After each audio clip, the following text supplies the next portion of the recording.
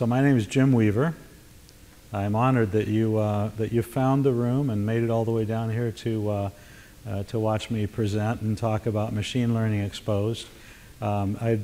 This is actually, other than the Ignite talk that I did last evening, this is the first time I've given this presentation. So I would appreciate it if, I've only got 30 minutes, so I can't entertain lots of questions, but if you have questions, it'll point out maybe some points that I'm just completely overlooking and not making it clear enough. So please do ask questions.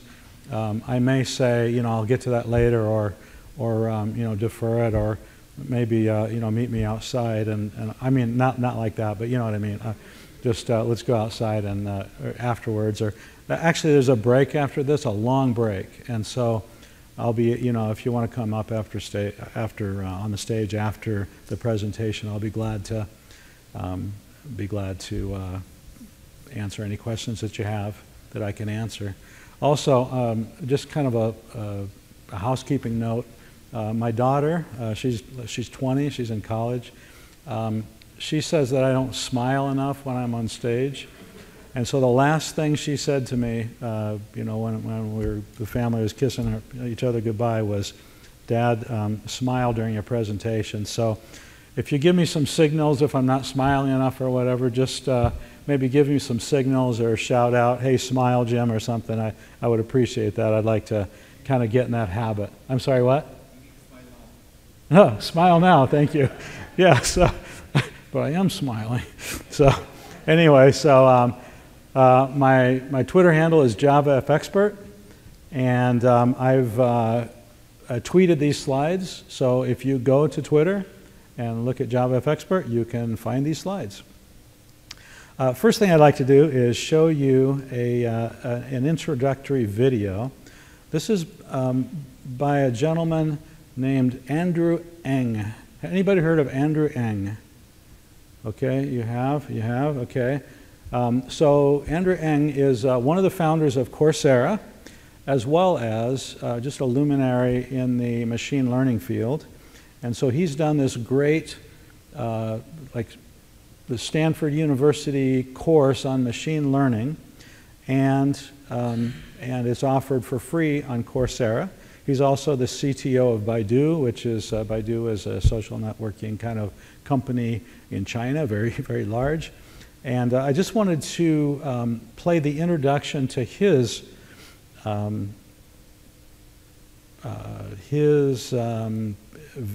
course, introduction video to his course, which will then be kind of an intro to my presentation here. So here we go. This is Andrew Ng. What is machine learning? You probably use it dozens of times a day without even knowing it. Each time you do a web search... Going to start it over? What is machine learning? You probably use it dozens of times a day without even knowing it. Each time you do a web search on Google or Bing, that works so well because their machine learning software has figured out how to rank web pages. When Facebook or Apple's photo application recognizes your friends in your pictures, that's also machine learning. Each time you read your email and a spam filter saves you from having to wade through tons of spam, again, that's because your computer has learned to distinguish spam from non-spam email. So that's machine learning. It's a science of getting computers to learn without being explicitly programmed. One of the research projects that I'm working on is getting robots to tidy up the house. How do you go about doing that? Well, what you can do is have the robot watch you demonstrate the task and learn from that. The robot can then watch what objects you pick up and where to put them and try to do the same thing even when you aren't there. For me, one of the reasons I'm excited about this is the AI, or artificial intelligence problem. Building truly intelligent machines which can do just about anything that you or I can do. Many scientists think the best way to make progress on this is through learning algorithms called neural networks, which mimic how the human brain works. And I'll teach you about that too. In this class, you learn about machine learning and get to implement them yourself. I hope you sign up on our website and join us. So I can highly recommend that course. It's very good. I'm going through it now. I've watched all the videos, and now I just have to catch up the homework, right? So that I can actually get course credit for it. That was kind of the opening slide there. And then, so some of the applications that he talked about were like, building a robot that'll clean your house and things like that. Another one might be self-driving cars. So the technology, one of the main technologies behind self-driving cars is machine learning, because the car has to learn how to drive, how to avoid obstacles, things like that, and it does that with machine learning. Also, generating image descriptions. So the application then will analyze an image, pick out all the objects, and then go further than that even by explaining what's going on in the image and putting out in an English language text what's going on in the image at quite a bit of detail. So that's another one. There are some different categories of machine learning. The first category I'd like to discuss, and which will be kind of the topic of most of the presentation, and that's called supervised learning. Supervised learning is where you train the model. You actually train by giving the features, which are the attributes of the data sets that you're giving it. That's kind of the input. And then you give it labels, which are the right answers. So you're training with a data set that has the features and the labels. And so that's called supervised learning, because someone is supervising that process. So here's a very simple example that uses regression. I'm saying regression because it's got a continuous output. So in this case, the input is the square footage of a house, and the output is the price. And so in the data set that we're training with, we've got several instances of the square footage and price, and then we can plot that on the graph here, and it's regression because the output is continuous rather than in categories or classifications, like I'll show you an example of in a little bit. So notice we can plot a line. The first line, the straight line, is a linear plot, trying to use kind of a linear model to plot, but it doesn't really fit really well. And then there's another one that uses a curve. So the function would be a curve that then fits the data a little bit better. So it's called supervised learning because the right answers are given. Another category of learning is unsupervised learning. So that's where you don't give the right answers. All you give it is data, and then the learning algorithms then try to find the structure in the data. So one idea of structure, one facet of structure would be clustering. Maybe the data has different centers that they're clustered around, so you can find that and start to maybe identify markets, market segments, or social networking foci and things like that. Another area of learning is reinforcement learning, and that's where you have you train through giving reinforcement or rewards for doing something well. It's very popular in game playing. As a matter of fact, there's an AlphaGo project, you probably heard about it, from Google DeepMind, in which the algorithm that was taught partly by reinforcement learning then beat a top professional Go player.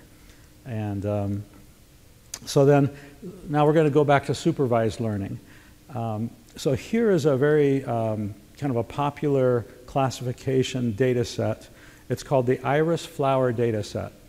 And in that data set, as you can see over here, the features, or the data, the rows in the data, have 4 features. Those features are dimensions of an iris flower, both the width and height of a petal and the width and height of a sepal. And then the labels are the species, of which there are 3. And so this data set has 150 records in it, and we can use that then to train our model. Again, if you have questions, please let me know, and that'll help me fill in any holes that I'm not communicating. So since there are 4 features, there are 4 dimensions in this data. And so if we're going to try to visualize the data, we really have to visualize it in 4 different dimensions. And that's what this chart does. So we can see this dimension if we're comparing this feature to this feature, that is the perspective there. And we can see where the separations are. Comparing this one to this one, we can see where the separations are for classification purposes. So in the machine learning algorithm, it's going to find those decision boundaries. That's its job, is to find those decision boundaries so that when we input a different dimensions for an iris plant that we might pick, then it can try to classify that using the knowledge that we've trained it with. Okay? So kind of the biggest breakthroughs in machine learning were kind of in the 80s and 90s, but then they were artificial neural networks. But then they kind of fell out of favor because Moore's law hadn't really caught up with the processing power that it really requires. But now there's been this convergence to where Moore's law has caught up in terms of distributed processing power, just raw CPU cycles, storage, with what is required to truly be able to train that much data. And so it's really come back into favor. So artificial neural networks are based very kind of strictly, very closely to the way the human brain operates in terms of neurons and synapses and in terms of calculations and things like that for representing and being able to then process and make decisions on future predictions. So the human brain has synapses and neurons. It's got dendrites, which are inputs. It has axons, which are output wires. And so with a neural network, as we see in this next one, we have inputs, we have outputs. And with an artificial neural network, the anatomy is, on the left we have input layer, on the right we have an output layer, and then we have one or more hidden layers. And then we have neurons and synapses. So in order to help me kind of understand machine learning, being a developer, what I decided to do was create an application that would help me visualize a neural network. And so being a Spring developer, working for Pivotal, I used Spring, and also being a Java developer, I used a machine learning library called Deep Learning for J. And I'll show you the website here pretty soon. These are the GitHub repositories for this application. This is the server side of it, the Java Spring side of it that uses Deep Learning for J. And this is the client side, which uses Angular 2. So I'm going to go ahead and just run this application for you.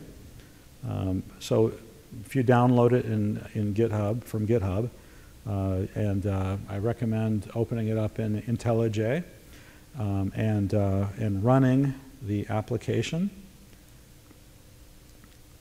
So now it is, the server is running, and then I'm going to go to a browser and open and reload here to localhost 8080. And what you see here then is all but one of these are examples from the Deep Learning for J libraries. And one is one that I'm going to show you that I've added from some data. So, for example, I'll go to this iris flower data set. So notice when I clicked it, I'll do it again, and you can see these numbers change. Those numbers are weights. And as those numbers are changing, the model is actually being trained. And I'll go through some detail what happens when the model is trained. So this application then allows me to visualize the network Here are the input layer, the output layer, and 2 hidden layers.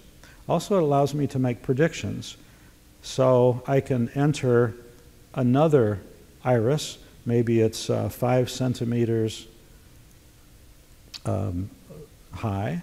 The sepal is 5 centimeters high. Maybe the width is 3 centimeters. The petal length is 2 centimeters. The petal width is 2.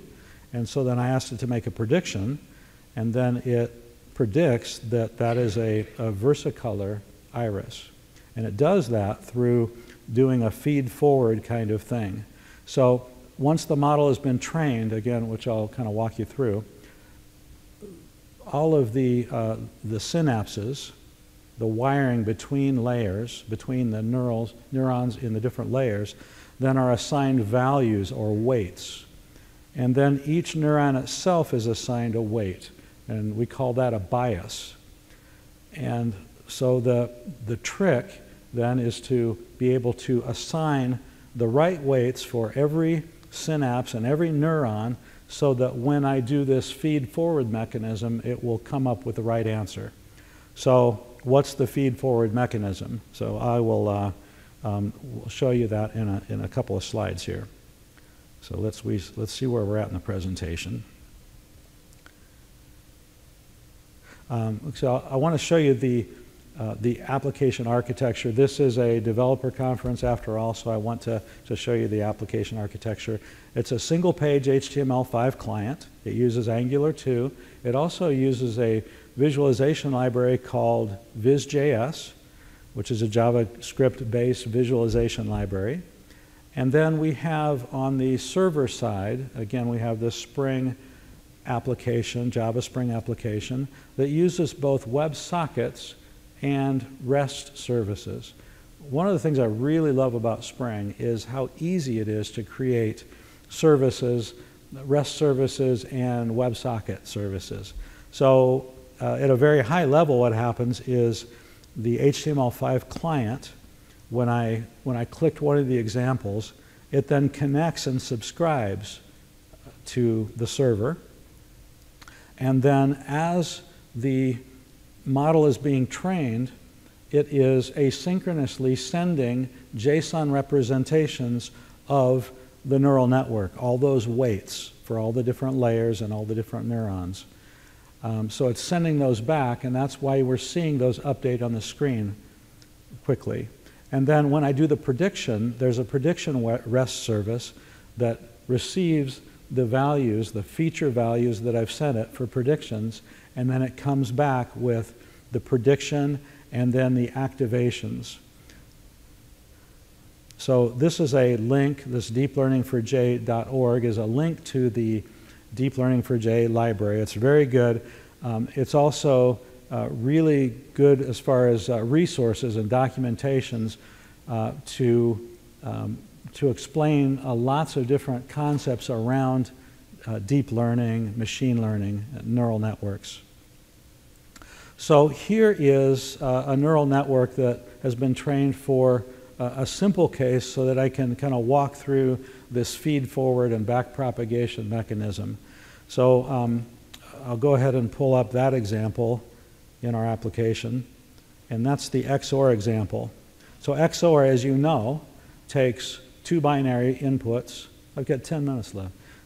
2 binary inputs and outputs either true or false. So if I predicted with XOR, if I predicted 1 and 1, is that going to be true or false? Somebody tell me. True or it's going to be false because it's not exclusively OR. So I'll do the prediction, and sure enough, it's false. But if I say 1 and 0, it is true. And so here are the weights that have made that happen, and then here are the calculations that have happened. So now I'll go to this slide here, and when a neural network is trained, it goes through 2 phases: forward propagation and backward propagation. So the forward propagation takes, so what happens is it populates all of the weights with random numbers, very low random numbers. And then it takes the data in the model, the features, and then it does the calculation that I'm going to run through, and then it compares it to the right answers. And that comparison, the difference, is called the cost. So the challenge then is to try to minimize the cost, and that happens iteratively over time. So the forward propagation is pretty simple, actually. What happens is you multiply the inputs for a given neuron, you multiply the inputs by their weights. So we're going to calculate for this neuron. So we'll take 1 times 8.54 plus 0 times 8.55, and then that equals 8.54. And then we're going to add the bias. So we'll take that 8.54 and add the negative 399, and that we come up with 4.55. And then for each neuron that's not an input neuron, you have an activation function. So the activation function then changes that into essentially a probability at that layer for that neuron. And so a very common activation function is a sigmoid activation function, and the calculation for that is 1 over 1 plus e to the negative of whatever that value was. And so then we come up with 0.99. So at this level, there's a 0.99 percent or 99% probability that that's the right answer. And so then you just the algorithm then calculates this one and then goes to the next layer, and so it feeds forward, and again it takes the results of the calculation for each element, for each row in the data set, and compares them to the actual results or to the trained results, and then comes up with this cost function. So then in the backward propagation, it iteratively tries to change all the weights and biases in the model to minimize the cost. And so that's an iterative kind of process. So over the space of hundreds, maybe even thousands of iterations, it's changing those weights and then recalculating until you get a minimum cost, and then you're done. And so that's what back propagation is. Yes, absolutely. So one thing is these values 8.54 and 556. How do you calculate those particular values? Is it fixed values? Maybe use that the forward propagation? Okay, so the question is, how do we get the values? 8.54 to like 8.55. Oh, 8.54, 8.55. Okay, so those were a result of the fitting of the model that was done by the algorithm. Yeah. How much is the library is doing of these particular? How much is the library? Deep learning? How much is the library doing with this particular model? What do you need to provide as an input? Just the initial values?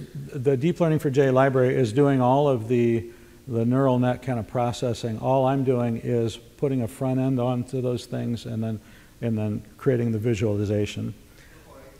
Well, I'll tell you what. Meet me outside. No, I mean come up to the stage afterwards. So what I want to do then is play with another data set. So who's heard of Kaggle? Okay, so Kaggle is a great site for data science and machine learning enthusiasts. I went to this site and tried to find an interesting data set. So one that kind of caught my eye was speed dating. So what that has in it is, it's got lots of features in it. I narrowed it down to 3 features, just for example. One was in a speed dating. Anybody not familiar with what speed dating is? Okay, so in speed dating then, in this experiment, they wrote down, kind of took a survey after their speed date about how attractive they thought that the person was, how intelligent, how fun, and lots of other features. And then they also put down whether they were going to ask that person for another date. And so in Kaggle, they have a nice data set for that, 8,300 rows. And so when I used that to train the data set, I took 65% of the rows for training and then 35% of the rows for testing. So what happens is, as it's being trained, you reserve some of them for testing, and that way the training algorithm can verify how accurate it was. And so that's the idea there. So here's some code that it's Java code that's using the deep learning for J libraries, in which we are configuring our neural net, giving it a seed for randomization, telling it how many iterations for back propagation, telling it what the activation function is going to be. We've been using sigmoid, but in this case we're using hyperbolic tangent. Learning rate in those iterations. There's this thing called gradient descent, if you've heard of gradient descent. But so the learning rate, as it's kind of dialing in on an optimal weights for a good fit, it uses this thing called a learning rate, and the lower that rate, the more gradual the descent is. And so then here are the layers, and so here's the example, and I'll go ahead and run the example. So here's speed dating, and it's interesting. As I was running these, I found that it's not a head scratcher, but I found that we seem to value attractiveness more than we do intelligence. So I could put the same scores in, but when I reversed attractiveness and intelligence, it seemed like more often or not it changed whether the outcome was a second date or not. So anyway, here's 6 for attractiveness, maybe 8 for intelligence, and let's make this person really fun. Predict, and yeah, just skated by for another date there. So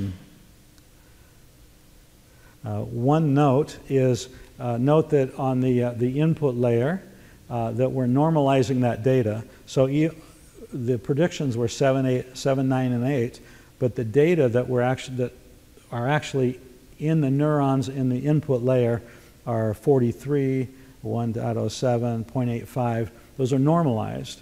When the algorithm fits the data, when it's training the data, it normalizes data, and so we make sure that our inputs are converted to normalized data.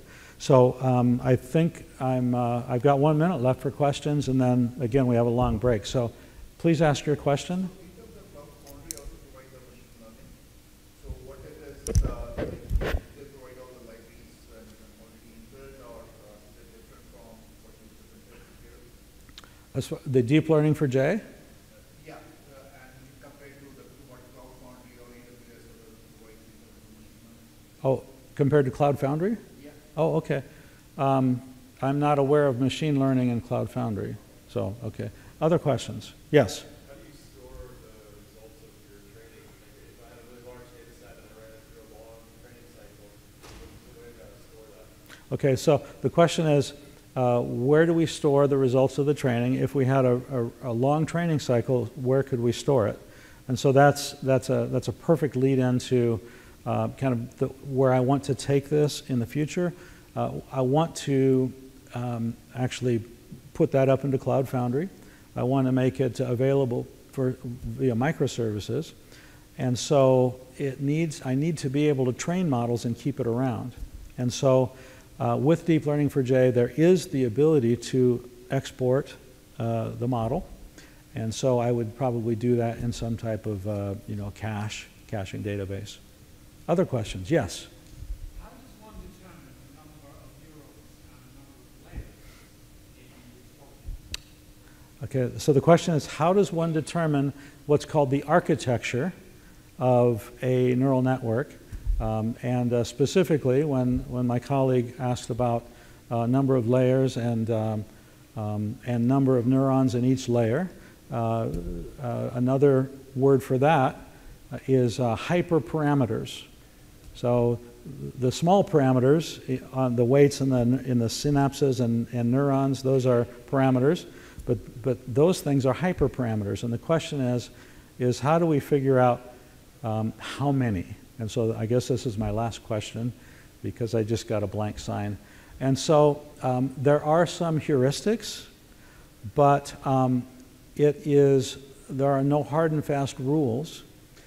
So there are some heuristics, like for example, Andrew Ng in his course talks about maybe a good rule of thumb for a start might be you take the number of input neurons in the input layer, and then maybe double that, and maybe have a couple of hidden layers, and maybe double that number of neurons in each of the hidden layers, and then of course you're going to have one output. You're going to have in your output layer, you're going to have one neuron for each label, each output, and then start there. And then as you train the model, as you see it run, you notice how. Did I show the graph? I showed you a graph. Yeah. So you just notice how it's optimizing. You know, is it optimizing at a very low point? Is it going up and down? Is it not even reaching the bottom? Is it maybe instead of being 98% accurate, is it staying at 60%? And so then diagnosing those problems, like for example, the speed learning data set, it's not as precise as the iris data set was, right? So the categories, the classification boundaries aren't as clear because we're talking about humans, you know. And so the accuracy is maybe 71%. And so I noticed when that was optimizing, it was staying around down to about accuracy of about 70%.